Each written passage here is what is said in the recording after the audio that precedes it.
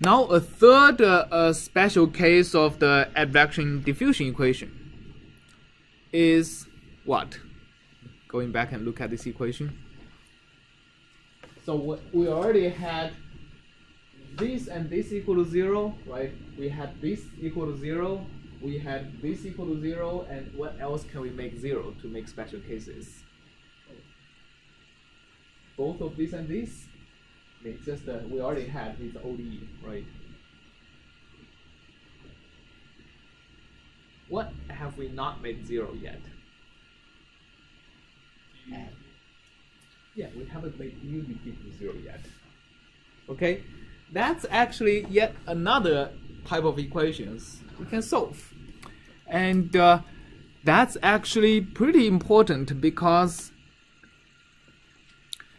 it describes the steady state solution of advection diffusion equation.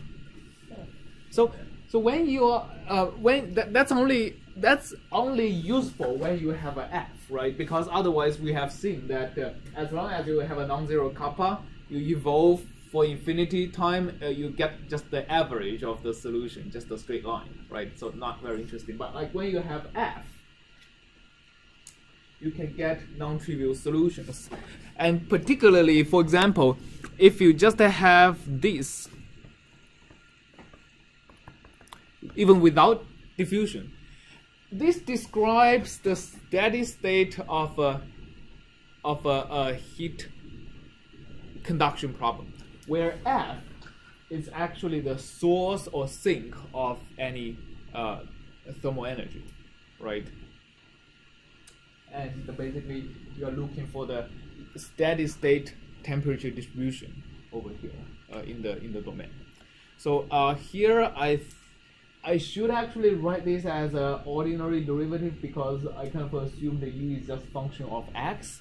But in most cases, when you write down this equation, I'm looking at more than one spatial dimensions, right? So for example, when I'm actually I'm usually looking at, for example, the second derivative in x plus the second derivative in y plus the second derivative in z is plus f is equal to 0, right? So that's actually the conduction of heat in a three-dimensional solid.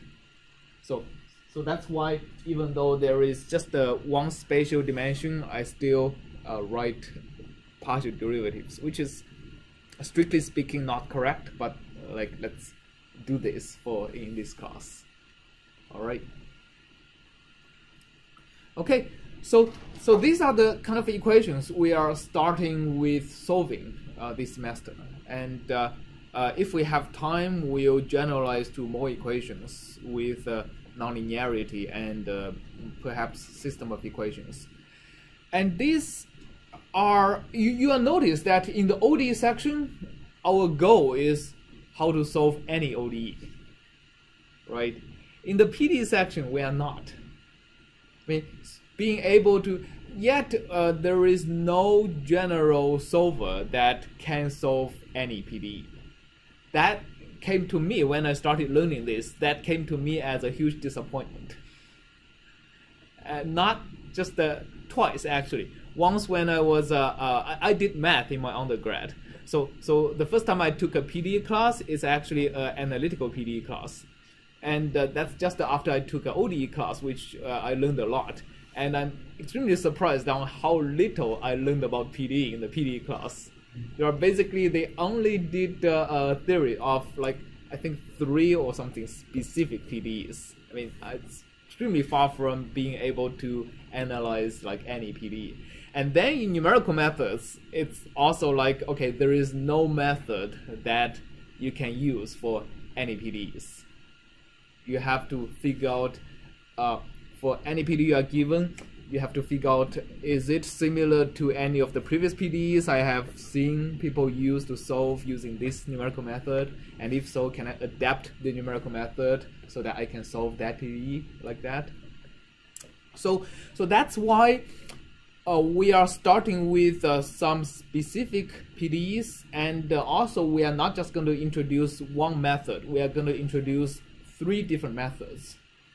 Okay, each method is suitable for solving a subclass of PDEs.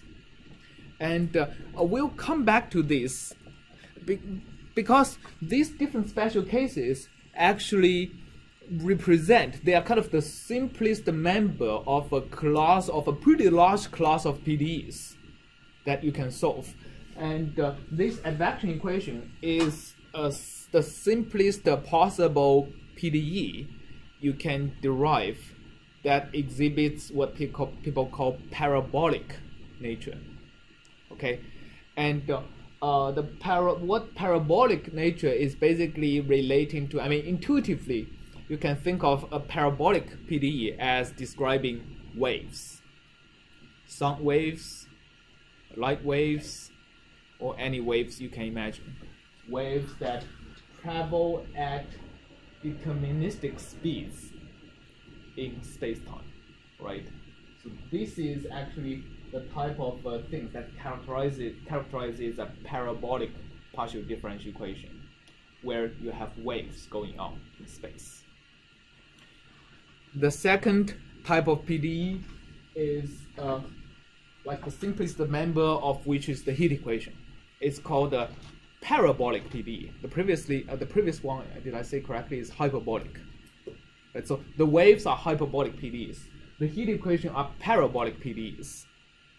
The parabolic PDEs are, you can think of it as a degenerate case of hyperbolic PDEs, but basically what happens is that if you have an initial condition, the initial condition doesn't propagate in deterministic fixed speeds, but they really kind of smear out almost instantaneously, right? That's what the heat equation is giving you. It's parabolic. And the third type of equations are what we call elliptic equations.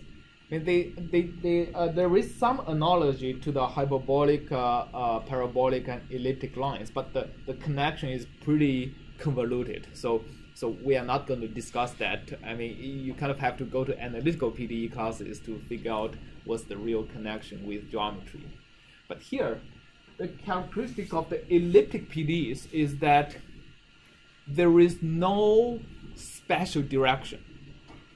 Remember, in the parabolic and hyperbolic PDEs, there is the u is a function of space and time. In both cases, the time is a special dimension, right? Anything, it's a special dimension because if you change anything, it'll propagate forward in time, but not backward in time.